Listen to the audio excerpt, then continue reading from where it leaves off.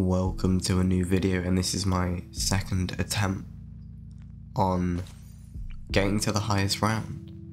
My first attempt was it was a solid attempt. I think I got to 176, but I definitely think I can improve it, and there was a few different ways I was going to do this. So we changed the map. I don't think this is nearly as long as logs, but the area you get in terms of like building, like where the mobs are the most, which is on like that top right corner, I think was gonna help, really help us do this. So we just completed easy mode, and there we just get the basic things we're doing to upgrade, and it's just making money for the first part. So, you know, round 1 to 100 is always pretty basic on trying to make as much money as possible.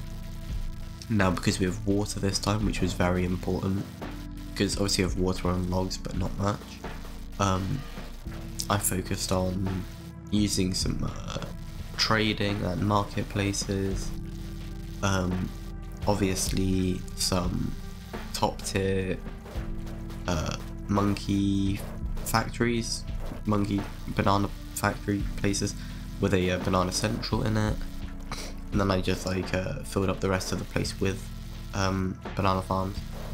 This is just boring. I mean, you've all seen it before. It's nothing nothing crazy, nothing interesting. You can see my money goes up actually pretty quickly. I think I get to like 3-4 million before I stop. I do waste a lot of that money, and you don't actually need that much money. I'll let you know why later, but this is how we started, and I think it was a pretty good start. We didn't waste too much money on building towers. It was mainly just farming.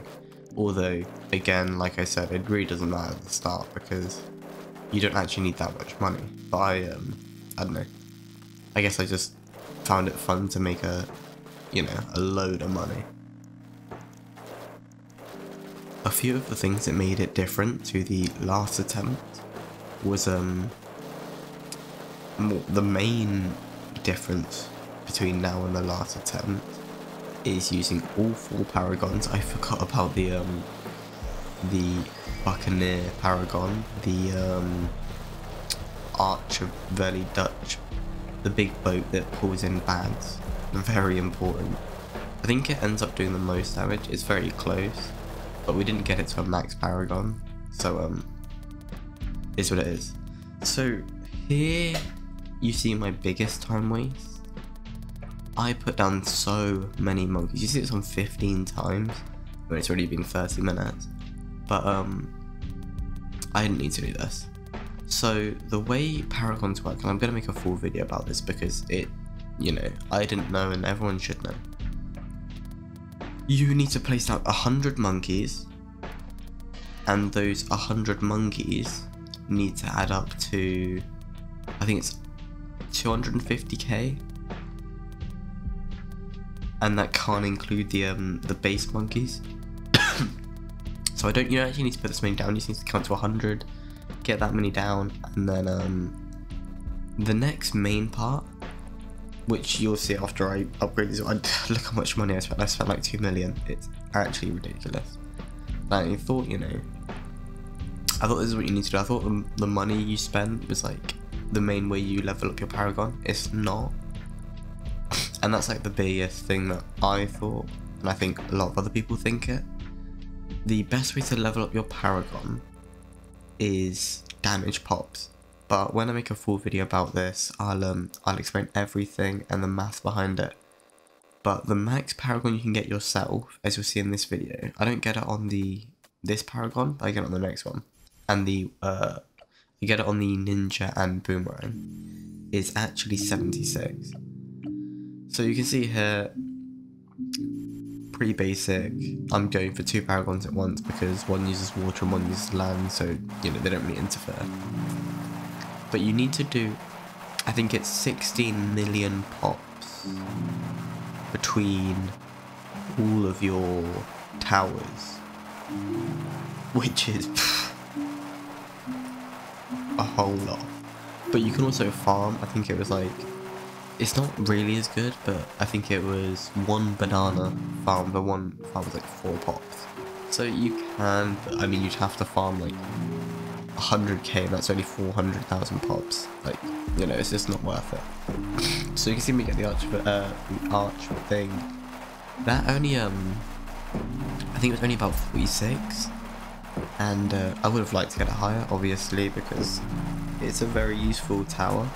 But next time, I think I'm going to use Cubism as the map, and that will allow me to get more boats. But I'll also try and get more pops on it to max out the Paragon. So here you see me get the next Paragon. I thought I had enough. 53. I must have messed something up, because by technicality, you can get the sorry. You can get the normal monkey Paragon higher than every other Paragon, because you can get a second Dark Master. Sorry guys, I'm a little bit ill, you could tell it in the last video, and yeah. But here you can actually see me actually figure out how to do the Paragon.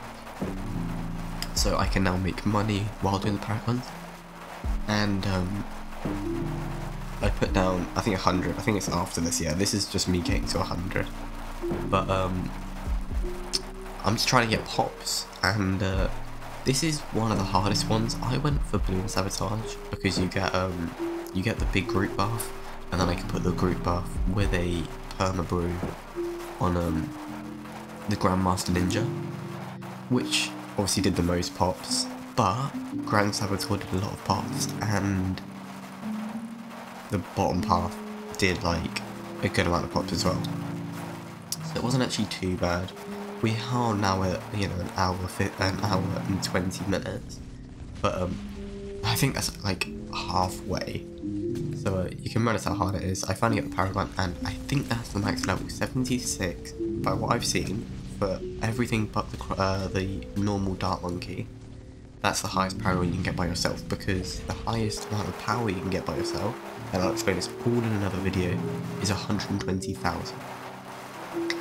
Which I think works out to 176. Finally, we aim to get the last Paragon, and this is probably the easiest because of the cross paths. So obviously we could get top, bottom, and middle. So yeah, but we can turn everything into a turbocharge. So during this, which took ages, look at me spam that turbocharge. I just had to make sure everything was turbocharging, and I reckon this was probably done way before I actually did it. Like, let me explain that again. This was probably actually done way before I did the Paragon. I probably got the 16 million pops, but I just wanted to be sure, and I wasn't doing the full math. But you can see it was done a whole lot quicker, and there we go, 76 again. So I think that's a high. So now, with every Paragon, the last thing to get is the Vengeful Monkey. So everyone's seen a Vengeful Monkey, it's not that interesting. Put it on 10 times, but it still takes long. It's like, oh, you're gonna see me mess up my Ninja Monkey. Because, I mean, my Vengeful... I'm sorry guys, I'm ill, but I really want to get this video out for you guys. You see me mess up my Vengeful by like putting down the wrong things, but we do get it, and we have Adora, correctly, and then we buff it all, and then we get over the overclock, but here we're on 25, and until the end, the last few rounds, we're going to go on 25 times speed. This means every minute is about two and a bit seconds, and you're going to see this go on for a while. This is what every round was like for about 247 to about 260. It wasn't actually that much. I could basically just chill and just do my overclocks. But when it got to about 260, I had every round required so much attention. Like I had to all the buffs, make sure, you know, I had the timing right, and yeah, it took ages. I said this in my last video, and even though this video I beat my last one. I was recording for 2 hours and I think 40 minutes. You'll be able to see the end because I have the timer at the bottom. And I only made it about, I don't want to spoil it, but it wasn't much above my last record. So I don't know how you would get to anything above that. Maybe you'd have to have an extra speed. Like top left, if you do look, I have my FPS counter on. I just have it always on my computer when I play a game. There's points where I go down to 5 FPS. Now, admittedly, my CPU is a bit lower spec. My GPU is you know, pretty high. And you can see that my screen is just deafening. So here we go. These are the final couple rounds. So we do only make it, I think we beat 286. I think we make it 10 rounds above what we did get. But look at this. I'm having to do each ability. My game's only running about 11 FPS, which is about, I'm normally running at probably about 144, but 6 FPS is fine. So this is actually going so much slower than normal time. Like if this was a regular game, and like you probably would be able to get through this a whole lot quicker with a better computer, but how much better is your computer really with this many particles on it? Right, some godly computer. Here we get near the end. You see a little freeze on my computer there because it was just so heavy. But these rounds, the amount of bads there are and how much health they have. My Archivelli, the a Buccaneer Paragon has, I think finishes, you'll see in a second, but finishes on about 1.4 billion pops. That's 1.4 with a big B. And you can see why. It's because it just, every round is allowed to suck in I think 2 bads.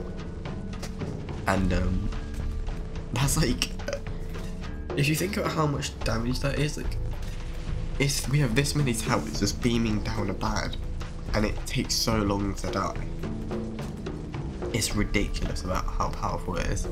And as you can see, when you get 2 bads about this far, it's always going to be dangerous because my ventral can't even see that far. And at the top you can see there's still 2. We kill 1, we kill 2. I mean, we kill 1, but we don't get the second one, and it's game over. 1.439 billion pops. Anyway, thanks for watching, and if you have any tips on how to get a higher round, please let me know. That was nearly 2.5 hours. Thank you, and I'll see you in the next one. Peace out.